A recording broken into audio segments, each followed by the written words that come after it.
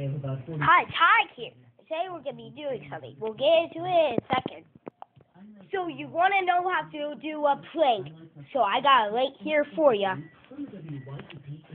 It's the creeper prank. I'm not talking about a Minecraft creeper, is it? A creeper prank. For instance, look. I'll show you what to do for it in a second. So if you want to do this prank, all you need is 2 toilet rolls. Tape them together. Use some scissors and cut out 2 holes on each side. You can do eyebrows if you want. I just did. And you need a source of light. I suggest you get glow sticks at a store, but I'm using a Star Wars lightsaber because I don't have a glow stick. So let's get right into how you do it. So you guys want to know how to do it. You stick your glow stick in the 2 toilet things.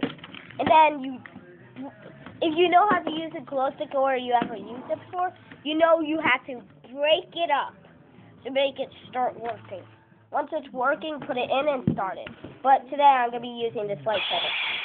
It just lights up. So, let's see what you do with it. So, if you want to know how to do it, you place it in a bush, like so. But it's best at night so they can see the light.